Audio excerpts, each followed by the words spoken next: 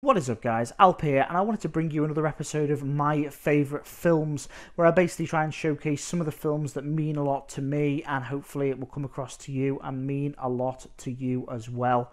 We are firmly in Chris Nolan territory, and those of you that know Chris Nolan will know exactly what I mean. We're talking Batman, guys. We're talking the middle of the Dark Knight trilogy, and we're talking The Dark Knight. Obviously, Batman Begins to start with. The Dark Knight Rises is the third film. The second film, in my opinion, is the best of the three, and it is one of my favourite films of all time. So you've got Christopher Nolan directing it. You've got, obviously, Christian Bale as Batman, and you have been introduced to Heath Ledger, the late Heath Ledger, as the Joker.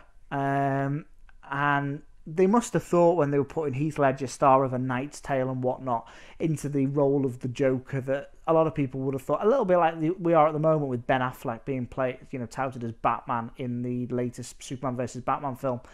Why the hell have you chosen Heath Ledger to play the Joker? And the performance that Heath Ledger pulls off, God rest his soul, was out of this world. He plays the Joker better than Jack Nicholson did in the original Batman, the Batman with Michael Keaton, and he's just menacing. And the soundtrack in this film, the way the tension builds when the Joker is on screen, especially when he's talking about why and how he got the scars on his face, the whole why it's so serious, it's just terrifying.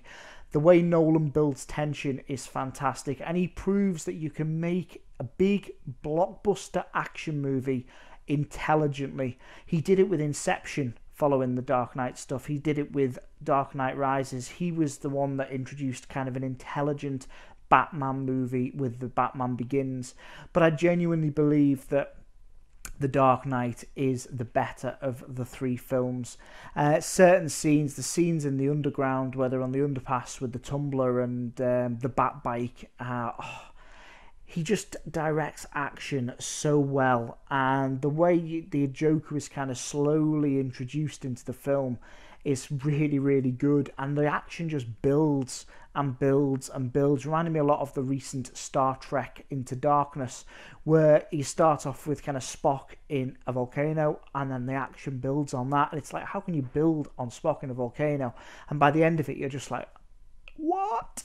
And this is no different, guys. The Dark Knight is a builder. It starts off quick with an amazing bank robbery and heist scene, and it takes you right through. You've got chases in the streets, you've got gunplay, you've got fist fights, and all the while you've got the Batman thread running through, you've got the Joker's own tales running through.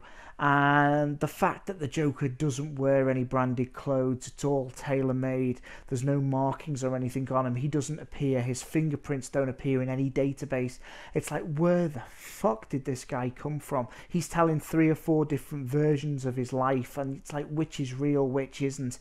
It is just a fantastic, powerful, well done performance by Heath Ledger. Looking at Batman, Batman himself, played by Christian Bale, obviously. Christian Bale, I think, is one of the best Batman we've seen. I like Michael Keaton, I really did. Don't get me started on George Clooney. Don't get me started on Val Kilmer. But in terms of a Batman, I think Christian Bale is one of the best that we have seen. But you've also got a fantastic supporting cast in Michael Caine playing Albert the Butler. You've got Morgan Freeman.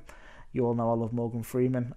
Basically playing Fox, who is Batman's support. He's almost kind of like the Q of the Batman world, if you know your Bond references.